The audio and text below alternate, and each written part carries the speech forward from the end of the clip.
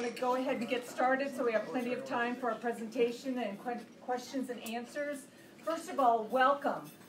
On behalf of the Trust staff, I want to extend happy Valentine's Day greetings to all of you. This is certainly a day for hearts and heartfelt thoughts, and what a perfect month to have Dr. Francalancia with us. I've shared with you his bio, as I usually do. It's on the table.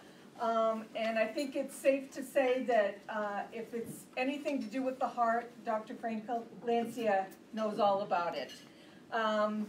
He received his undergraduate degree, a BS in Engineering Science, and his graduate degree, MS in Bioengineering from Pennsylvania State University. He also was a research engineer at the Hershey Medical Center in the departments of anesthesiology and cardiac surgery.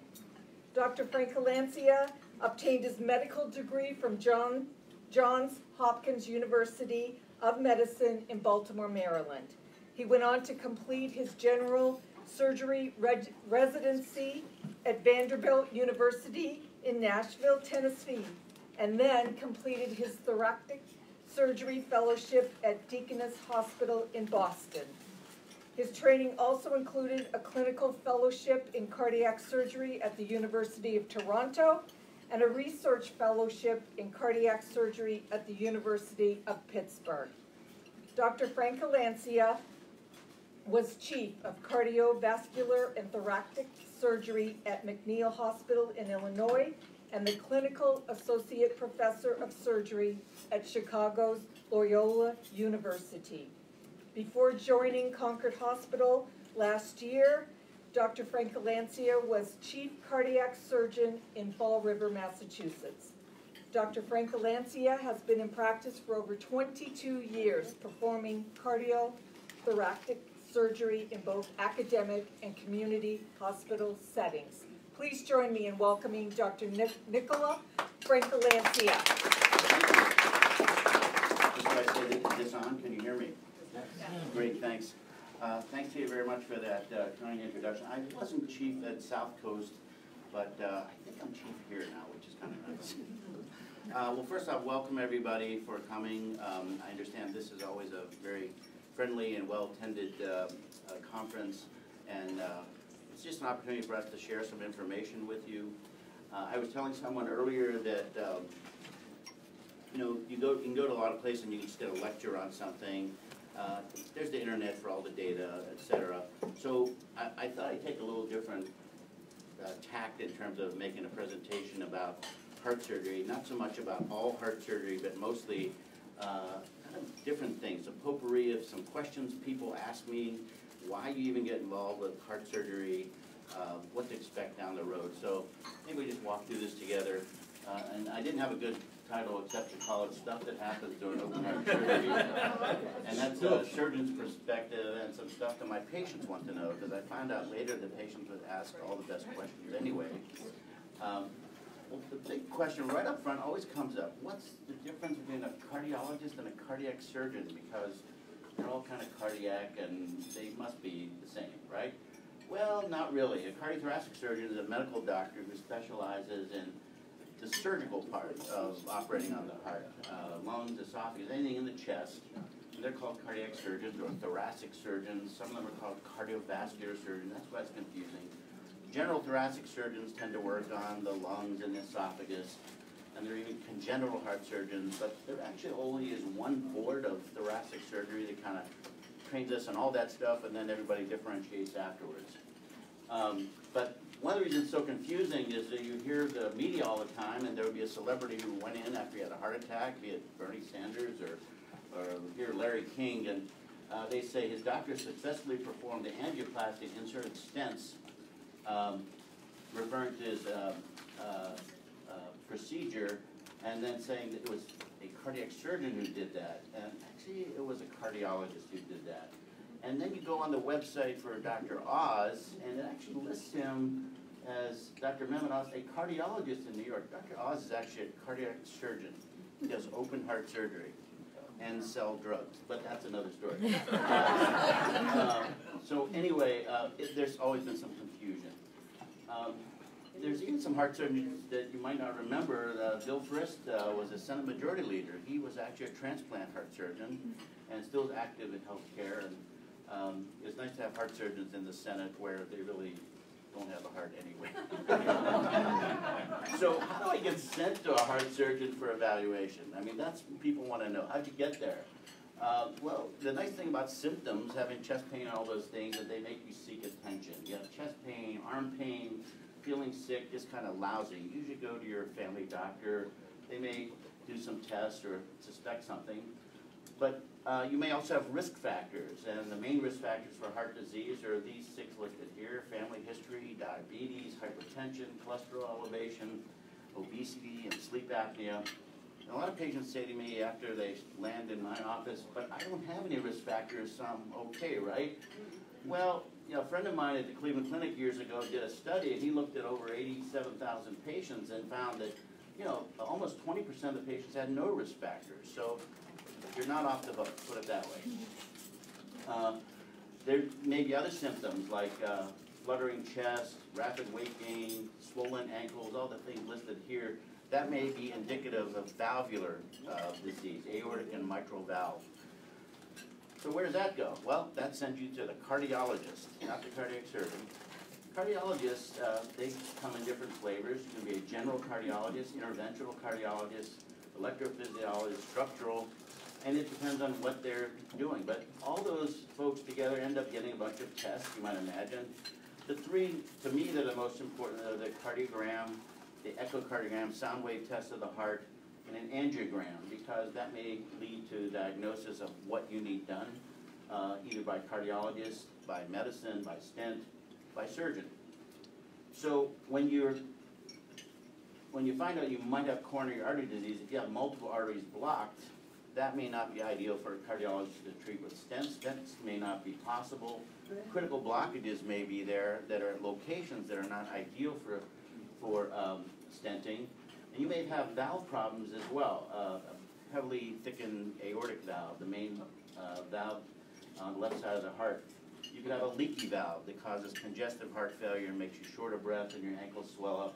You could have infection in your valves in other places. You can also have aneurysms and enlargements of the main arteries coming out of the heart, like the aorta, which is at risk for rupture. And as a result of that, you get sent to a heart surgeon, and they may or may not decide that you need certain operations. The most common one we still do, even in 2020, is coronary bypass surgery. Heart valve repair replacement for stenosis, which is a tight valve, or leaky valve, which is regurgitation. You may have congenital abnormalities, and many of those are dealt with in infancy. Others manifest later in life. You can have an irregular heart rhythm and may need intervention that way. You may have an enlarged aorta, need aneurysm repair. You can have fluid around your heart that needs to be drained. You might need a heart transplant. All these things are the realm of the cardiac surgeon. So I need open heart surgery, and everyone says, is this like a routine procedure? And it says, well, yes, it is a routine if you routinely have somebody slice open your body with sharp instruments and fiddle with your inside. I don't use the word routine. I don't think anything is, quote, routine. If you're operating on me, it better not be routine, no matter how straightforward it may be. But it's serious business, of course. The fortunate thing is the anatomy of the heart is relatively simple. In terms of the muscles, where the arteries live, how we find them. That's all the anatomy listed right there that I'm interested in for the most part for the heart. And then the diagnostic tests that are done are actually very, there's relatively little opinion needed when you have objective data like this. So an angiogram might be done. Here's a coronary angiogram showing the right coronary artery. That's how it should look. It's got a nice tube, it fills up nicely. This is the left main coronary artery, this little trunk here that splits off into the top and the back of the heart. And this is, if you go down to the cardiac catheterization lab, you'll see this done every day. And in fact, I just saw one about 20 minutes ago where they called me. And this is why I might be called. That right coronary artery now has a tight blockage, and this left main coronary artery has a blockage right here where all the other arteries are blocked. It's not rocket science. So once we see that the angiogram is abnormal, you're trying to prevent heart attacks, symptoms as well. You're obviously trying to improve longevity, those type of things. So why do we want to try to avoid the heart attacks? Many of them are dealt with medications and things like that anyway, but if this is a heart muscle cut as a pathologic specimen, here's what normal muscle looks like from here to here. But if your heart muscle turns a scar, it looks like this. And a saying we used to have in the South was, dead meat don't beat. So this part of the heart muscle is not going to be able to contribute to your squeezability. And that's what you want to maintain, because if the heart muscle gets weakened, you can have terrible consequences, organ failure, sudden death, etc. Likewise with the valves, this is a picture of the aortic valve, drawing of it, and for some reason in certain individuals it just gets thickened, calcified, it gets really rock hard, so now it's not opening very much. As a result of that valve not opening very much, like this one down here, aortic valve stenosis, your heart has to squeeze blood through that smaller hole at a much higher pressure, and this is what one of those valves looks like in real life. This is rock hard stuff. It's supposed to be nice soft tissue that moves with every beat of your heart. The heart muscle then enlarges like any muscle would when it's overworked. That's called hypertrophy, or increased size. And here's a picture of that same type of heart. You can see the thickness of this artery compared to that prior one. And if you look here, I don't know if you can see it from the back of the room, right there's a little opening. That's a coronary artery. That supplies all the blood circulation to this muscle. And if you have this little amount of vessel trying to supply this much heart tissue, you can imagine a lot of this heart tissue is at risk. And that's how people with high blood pressure, with thickened hearts, can develop heart attacks at an easier rate. So here's a picture of an aneurysm. That's enlargement of the aorta as it's coming out out of the left side of the heart. If you need that replaced, a tube graft there, for example, that's to avoid rupture of this site, which usually causes sudden death. And then people say, what's the risk of this kind of operation? Well, as they say, we have an app for that. There are many ways of calculating risk. This is one called the Euro score. If you add up all the clinical features an individual patient has, you can give you a rough idea of what your risk of that particular surgery is. The biggest database of any health phenomena in the world is actually this STS, which stands for Society of Thoracic Surgeons database. It's because they've studied heart surgery over many, many years, have a lot of data on hundreds of thousands of patients. Because, for example, coronary bypass is done over 400,000 times per year just here in the US alone. So you can imagine it's a lot of clinical data, and you can extrapolate what are the risk factors for certain things. And patients are not just heart disease. Patients come with a lot of other things. These are some of the other factors that weigh into their risk. Many patients have diabetes, obesity, vascular disease, emphysema, other things, and those add up to the risk. So that's how we give patients a rough idea of what the risk is for heart surgery, and oftentimes for other things as well. How do we do the operation? Well, if we're going to do an open heart surgery procedure, say we're going to do a bypass surgery, we get anesthesia to minimize the stress on the heart. We split the breastbone. I'll say a little bit more about that later. I hate the term cracking the chest. That's kind of offensive to us heart surgeons. We will take an artery under the breastbone called the internal thoracic artery and veins from your legs. We give the patient a blood thinner called heparin. We put you on the heart-lung machine. We temporarily take over the circulation of the body. We stop your heart. More about that later too. We perform the bypasses, get off the heart-lung machine, get the blood clotting again, and then off to recovery. So the thing that people are very not frustrated, but always asking about is, are you going to crack my chest? Well, it's actually a controlled sternotomy, which means splitting the breastbone right down the middle. Yes, we do use a saw. It's a we split it right down the middle, and it's performed with a high-frequency, low-amplitude saw, which means it only cuts bone, so it doesn't cut any tissue. It's kind of neat to do. But the reason it's such a great incision, it's not just easy to perform, you get right to where you need to be. It's actually very well tolerated by patients. Pain is actually less than someone who has an incision on their side, in between their ribs, because that hurts every time you take a deep breath.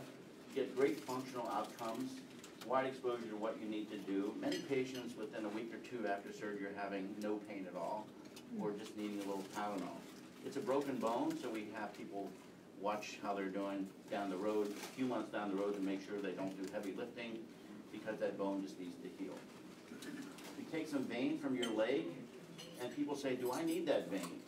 Well, not really. I mean, the deep veins, these dark blue figures here, are really up against the bony structures, and the superficial veins are right under the skin.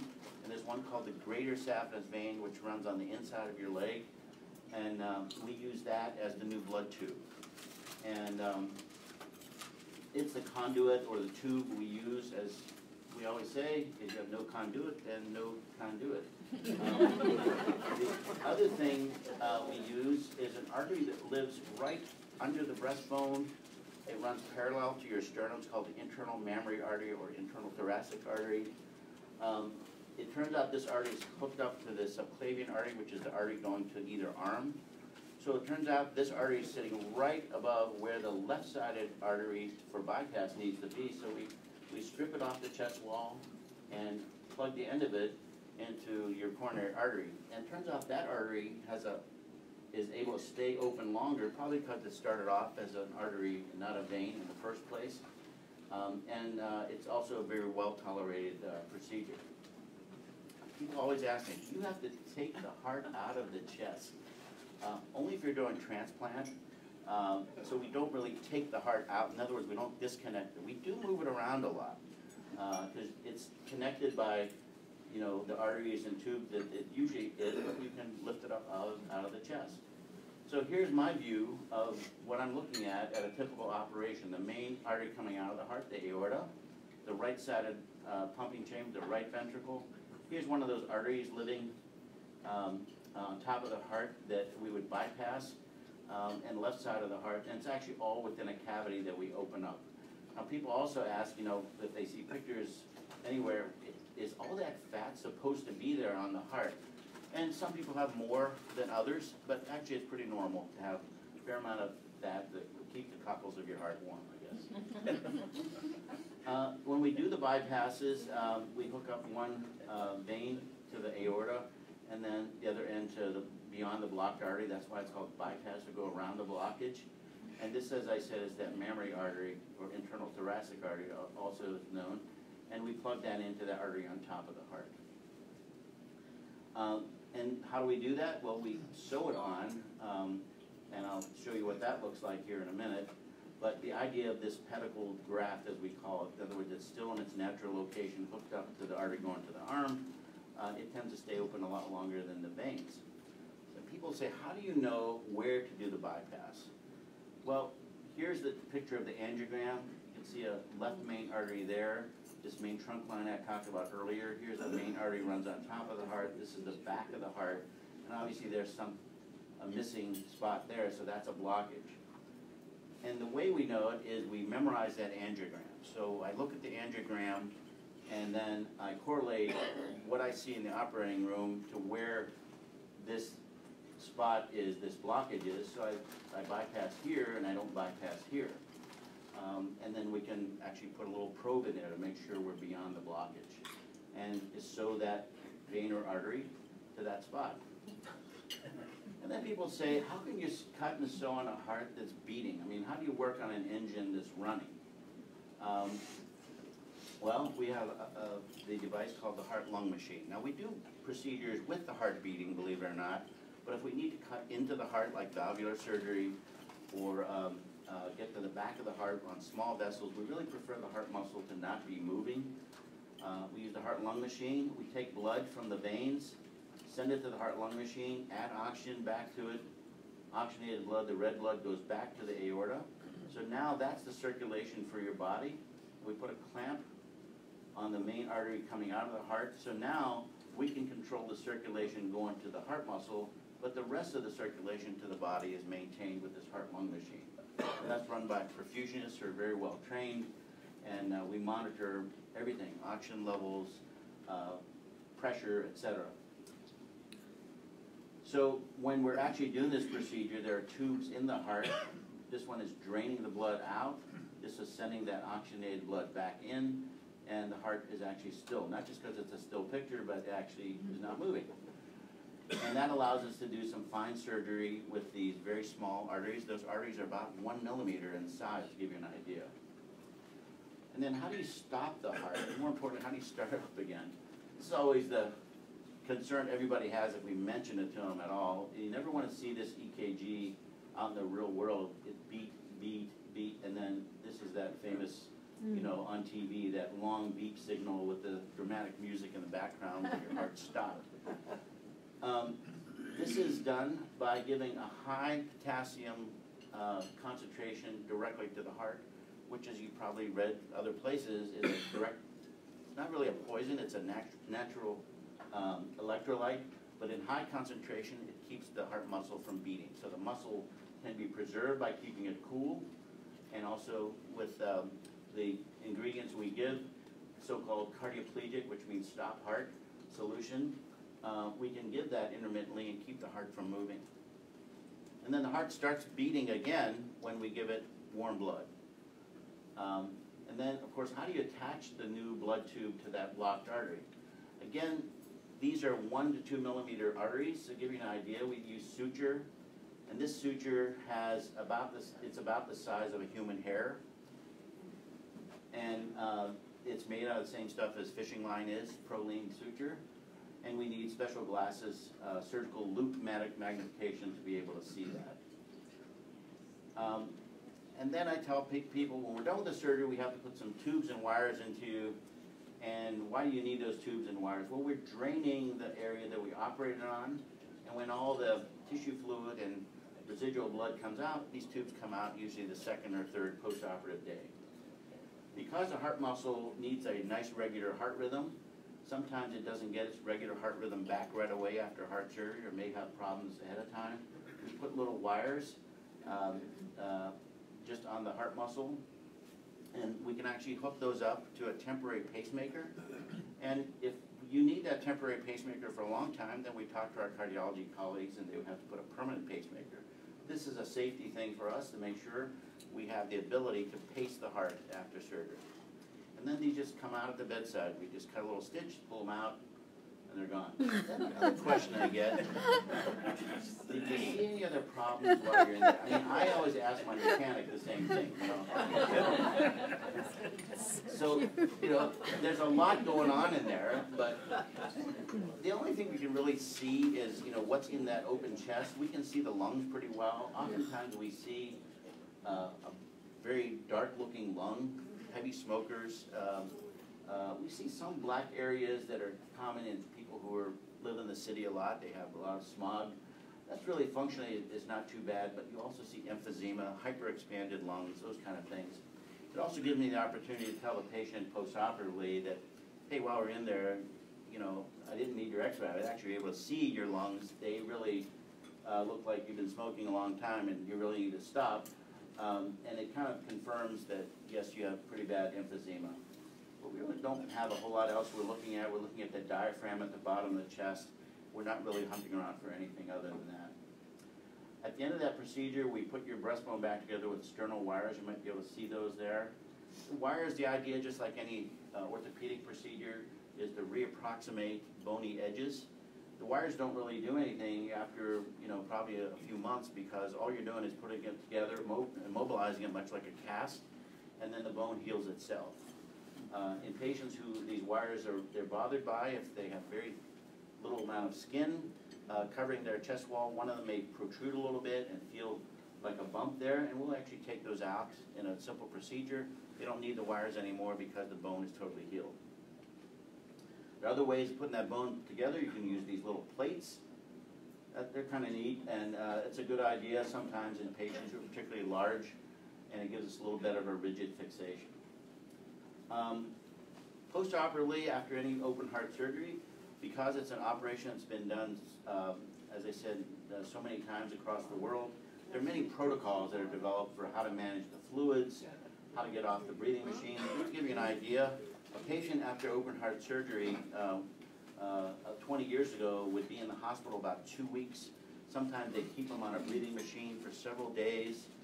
Then we learned from all the information that in fact we found that we can use better anesthetics.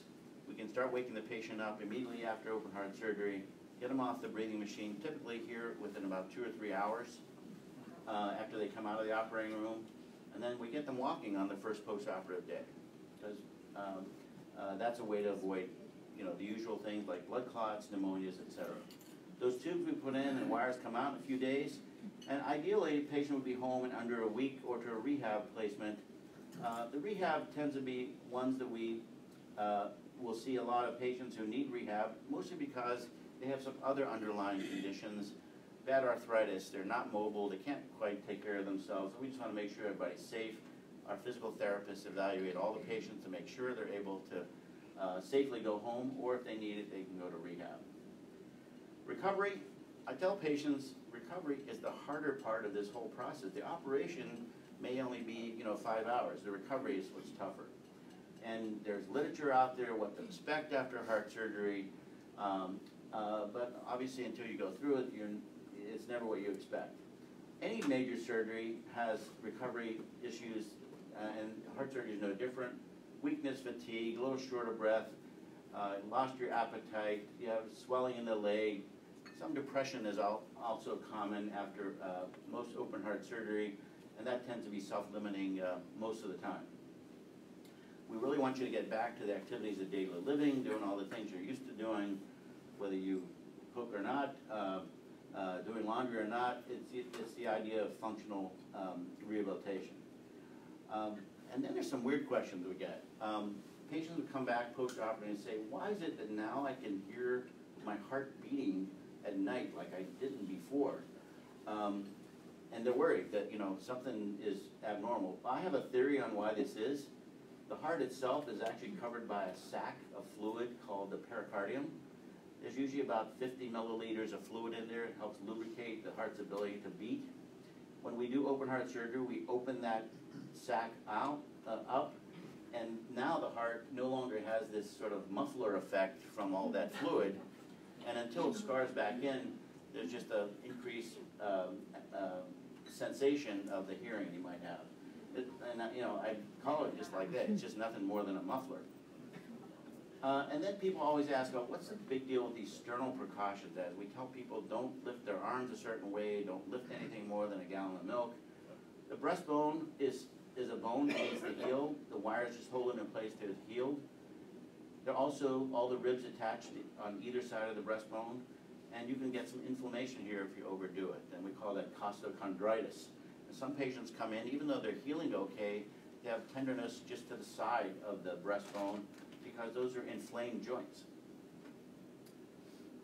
And the breastbone itself could be really healthy bone, or could be someone who's very elderly and have a degree of osteoporosis, thin bone. Then the tough questions. Am I too old to have open heart surgery? Or too young? We operate on some folks who have valve problems, like here's an aortic valve. Some patients are born with instead of having 3 leaflets of their aortic valve, they have 2 leaflets. In the last 2 weeks, we had 2 patients who were in their 50s we operated on who had a bicuspid valve. And the consequences of having a bicuspid valve are letting that heart work like we saw that thick heart muscle from before. As far as the age issue, and it's no surprise to anybody, the number of people getting older is it's a very good thing. In the 1980s, it really started taking off, and the projections of having people 85 and older are just going to keep going up.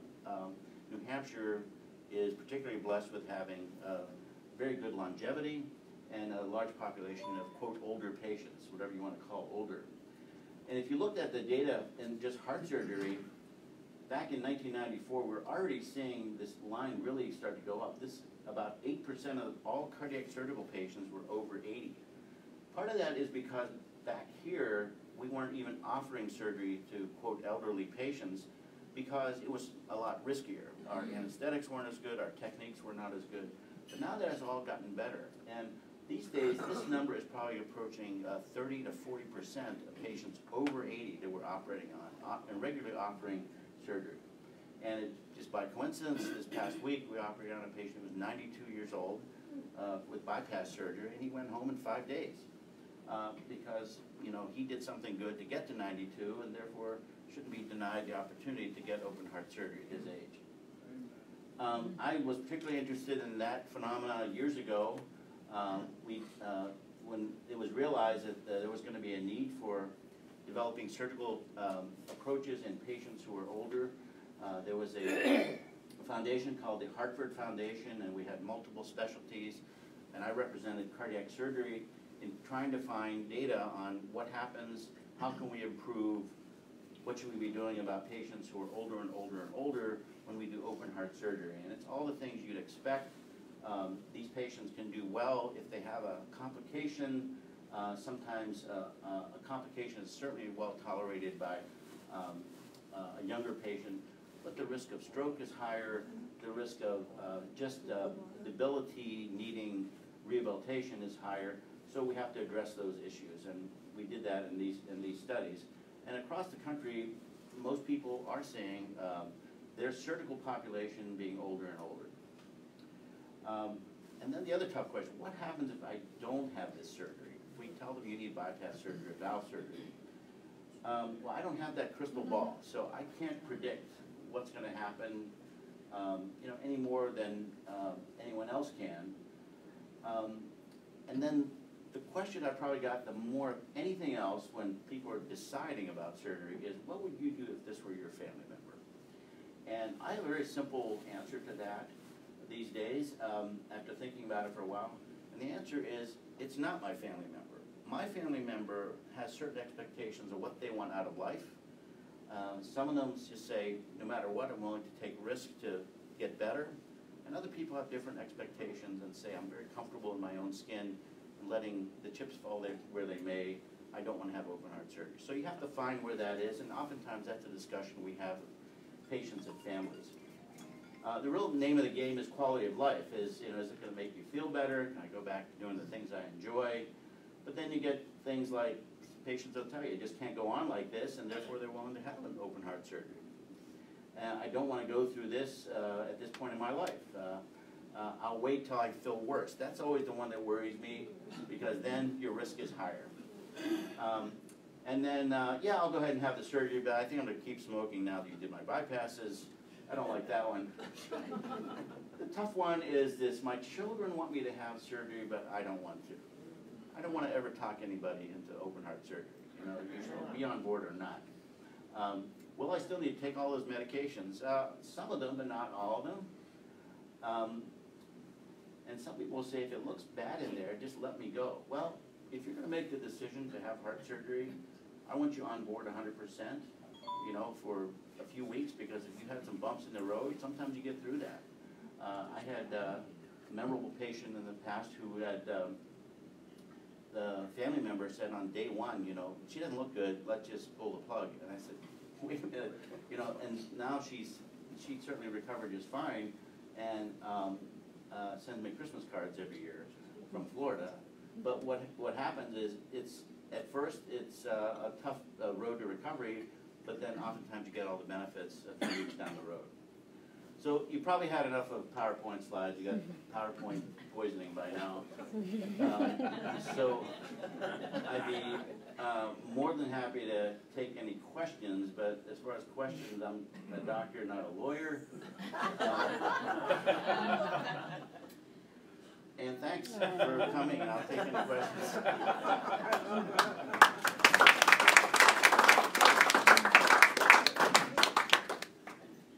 Yes, sir.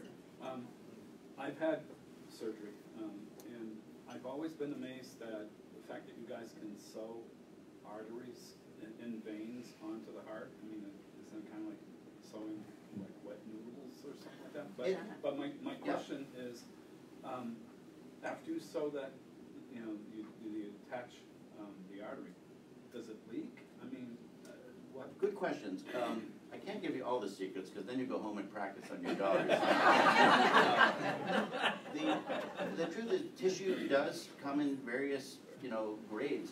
I mean, you can have someone who's very young and healthy, and they have really great tissue. In pediatrics, they heal very well. The tissues are easier to handle mechanically, and they may be more friable in someone who is a long-standing diabetic, who's on steroids, those kind of things. So yes, they're mechanical issues, and oftentimes we encounter that and do the best you can. Those sutures that we were doing, if you think about that, the size of a human hair, every hole you make there is going to leak a little bit, but your blood clots on its own. So just like a pinhole would stop bleeding, each of those pinholes stops bleeding. Sometimes the patients have a little more bleeding because their blood clotting mechanism doesn't work well. And by rewarming the patient, by waiting, sometimes giving them things like plasma or reversals of some of these blood clotting mechanisms, then it starts clotting and things seal up. We always used to say, the Lord helps those who clot themselves. I don't know if that answered your question. No, but yeah, I didn't think of the clotting aspect of it, so yeah, thank you. Yes, sir. So it'd probably be a good idea then to give blood in preparation beforehand and have it in the bank? That's a good question. Before we do any open heart surgery, we always make sure that we have blood available. The truth is, more times than not, I mean, in the majority of cases, we don't need it at all. And the reason for that is we have special devices and tricks. For example, when we have a lot of blood in the field, you say, oh my God, you're losing a lot of blood. The fact is, all the blood that goes from the suction device in that operative field goes to a machine called the cell saver, and that blood gets washed, and you'll get all your blood back. And then we have special tricks with the perfusionists, the folks who run the heart-lung machine, hemoconcentrate the blood so we can get the fluid out and keep the important cells. We don't generally advise patients to donate ahead of time for a couple reasons. One being, if you have heart disease, you don't want any more stress on your heart. You don't want to be transfusing some or giving at the blood bank. As admirable as it is, if your blood count gets very low, that stresses your heart as well. So more times than not, we make sure there's blood that's typed and crossed and ready. I also honor patients' requests if they absolutely positively don't want blood, but we have to have that discussion. We actually tolerate a very low blood count after surgery. To give you an idea, a normal blood count or percentage of red cells is about 45 in a man, and we'll go down to 20, 21 sometimes, and then your body makes blood again and catches up. So we don't generally advise people to give their own blood ahead of time. Yes, sir. Causes of post-operative stroke? It's a good question. The post-operative stroke is the same as any stroke. There are various types of strokes. One is embolic, which means as something breaks off.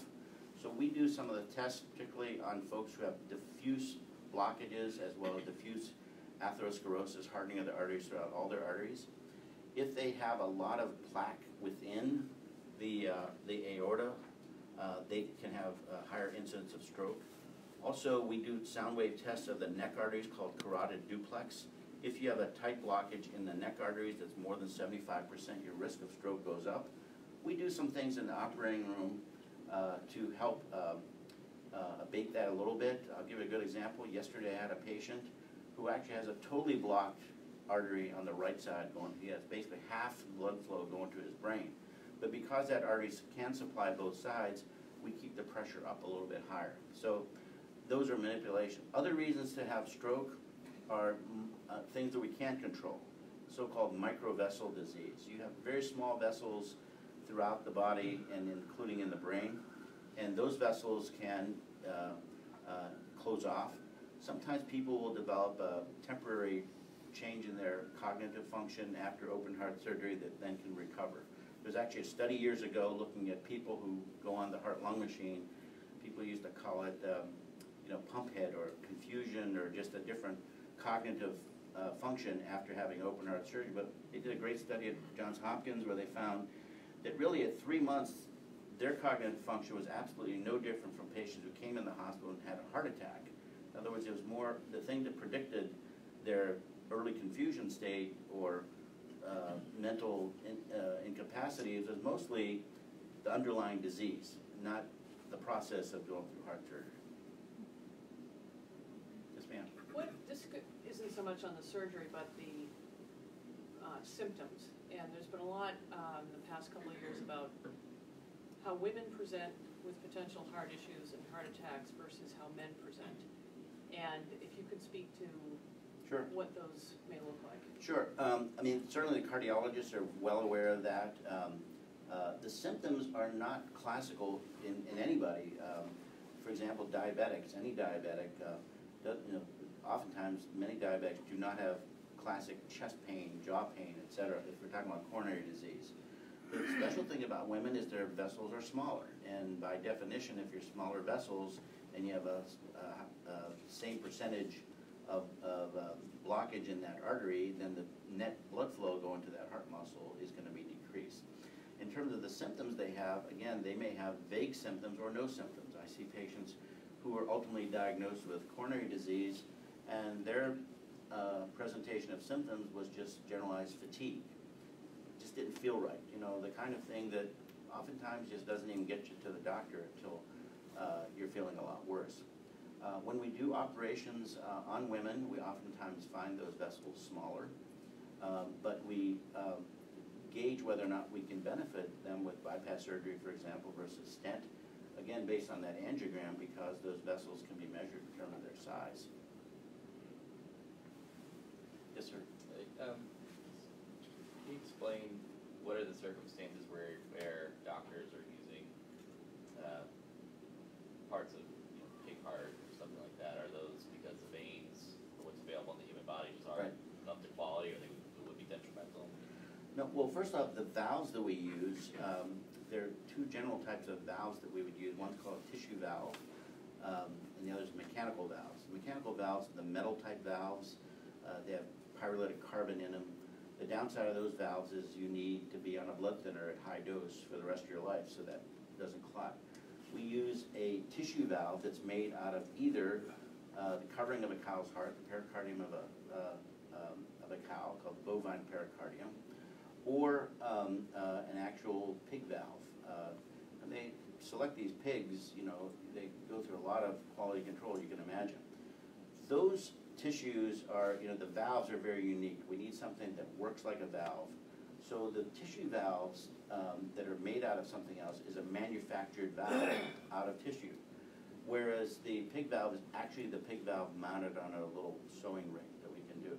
So there's nothing else we can substitute in the body for those valves.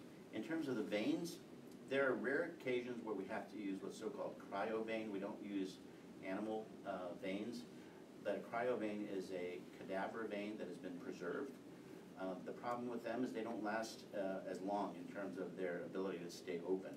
But that tends to be sort of something we reserve only in rare circumstances. Yes, ma'am. If somebody is discovered to have a carotid, not complete blockage, but say 90%, Yes, ma'am. would you do a carotid endarterectomy before you do the heart surgery? Good question. This came up again just the other day. It turns out that the data is a little equivocal. Many surgeons would do a combined carotid endarterectomy. I used to do this, a combined carotid endarterectomy while the patient's still asleep, do their open heart surgery. But most surgeons now feel that if your carotid, that is the blocked artery going to the brain, is symptomatic, in other words, you're having fainting spells, you're having visual changes, then that definitely needs to be addressed soon. If you have someone who just found out that they have very tight blockages in their heart arteries, and yes, they also have some tight blockages there, the priority is always the heart, because they're at highest risk for having, for example, a heart attack if you were to fix this, or while you're fixing that carotid. So we oftentimes will have a discussion with our vascular surgery colleagues and our cardiologists, because these days some of those carotid arteries can be stented. Some need to be stented down the road after their heart recovers. And again, we have tricks in the operating room to try to keep the blood pressure up. We have a special monitor that's a little strip that goes across your forehead so that we can actually monitor the oxygen going to both sides of the brain. And if there are changes during that, we can actually make adjustments. So to answer your question, that decision, it really depends on how bad the heart is, how bad the symptoms are with the carotid. You mentioned fatigue as being one of the symptoms. If there are no other symptoms other than the fatigue, is there a test to determine the blockage? The cardiologists have a lot of tests, and the tests ramp up in complexity. So if you have particular symptoms and you're a diabetic, your family doctor or your cardiologist may say, well, this gentleman may or may not have classic symptoms, but I'm worried. Your cardiogram may have some suggestions of worsening blood flow to certain areas of the heart. They might order a stress test for you where we get your heart pumping a little faster and then see whether or not your cardiogram shows that it's getting worse and needing blood flow. That usually leads to that last invasive test, which is the angiogram, because that then defines, indeed, that's the case. So it's usually a sort of stepwise approach. Many cardiologists also, I don't want to speak for them, but we see it all the time, a patient who has every brother and sister who has heart disease, who has grandfathers who have heart disease. They're smokers. They have high blood pressure, diabetes out of control. You can almost bypass those first three steps and go right to the angiogram, because if they present with symptoms, even vague symptoms, oftentimes we do see diffuse coronary disease in those patients. Thanks. Yes, ma'am? What might cause AFib to occur after cardiac surgery, where there was none before? You guys are just full of these great questions. She's talking about atrial fibrillation, which is an irregular heartbeat. Your heart beats nice and regular. Atrial fibrillation is an irregular heart rhythm, and you hear most about it not in medical books, but on TV, because you hear about all the Eliquis and other related drugs. Atrial fibrillation that happens post-cardiac surgery is really a different animal. And the reason I say that is, if you develop atrial fibrillation for whatever reason out in the street or over time, you may have some risk factors for it. You go to your cardiologist and they decide how to treat you. Usually it's getting the rate under control and put you on some type of blood thinner like Eliquis, Coumadin, etc. After cardiac surgery, there's a spike in the the timing of when atrial fibrillation occurs. It's about day 2 or 3. And it turns out that atrial fibrillation can be controlled, and it may even be persistent, but typically at 3 months after heart surgery, if you started off in a regular rhythm and develop post-operative atrial fibrillation, you'll be back, about 95% of those patients will be back in regular rhythm with about 3 months. And the reason I go to that long explanation is it's felt that atrial fibrillation after open heart surgery is a different process that's related to the inflammation that goes with the surgery, the manipulation, etc. And believe me, over the years there have been many, many attempts at trying to abate that, because atrial fibrillation might tack on 1 or 2 extra days on your hospital stay, even if you're totally stable after heart surgery, just to get that squared away. And I can list all these things that have been done. Not only the drugs that we've done things like warm up the special cannulas, give anti-inflammatories, give steroids, high dose vitamin C, and there are also some other things. Doing the operation without the heart-lung machine, people thought that your atrial fibrillation rate would be lower. Turned out it wasn't. So we all expect it in about a quarter of the patients after any open heart surgery. Yes, sir. What's the best way to avoid having to have open heart surgery? I'm not the poster child, obviously, but healthy living. You can't change your parents. You can change whatever those adjustable risk factors are first. But as I said, the risk factors, there's some patients who just don't have their risk factors at all. Valvular disease tends to be something that's very different. You can't really control it. It's how you're put together, how your tissues are. As far as coronary disease, the most common one, it's really, keeping your cholesterol, your blood pressure, your blood sugar all under good control. The other thing is vigilance with that, because if it's identified you do have some cardiac history, medical management for people whose heart muscles maintain good function is actually equivalent to bypass surgery. We would prefer to do bypass surgery only to patients who have multiple blockages, locations at bad places of the blockages, a weakened heart, those kind of things, because if you can maintain your heart squeezability good, even with a little bit of blockage, you won't need bypass surgery. By the way, that's true for stents also. The actual data about stents is stents help people the most in the acute setting. You come to the emergency room with chest pain, you have a total blockage or high-grade blockage, you get it opened up right then and there. Those are the folks that benefit. If you just go down to the cath lab now and get your angiogram and they found a few blockages here and there, adding stents is not going to add anything at that point. Yes, ma'am.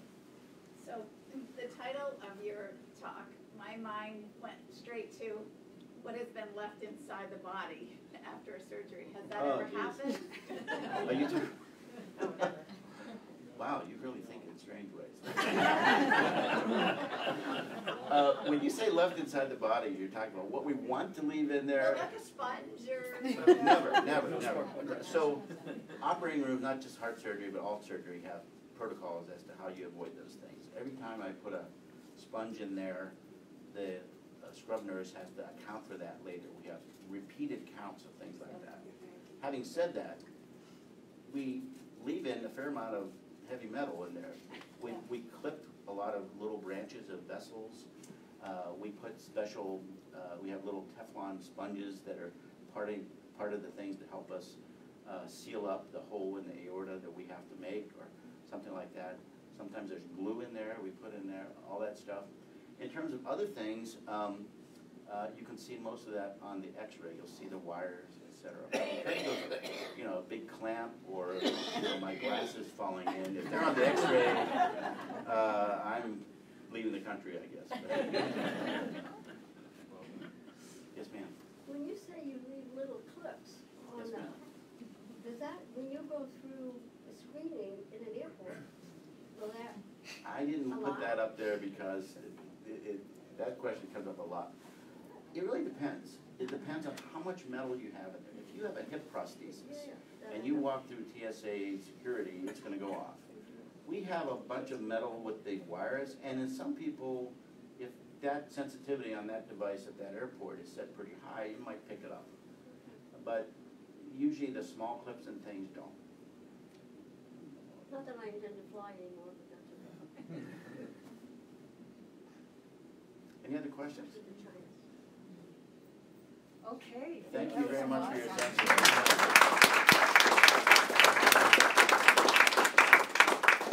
Thank you again for coming.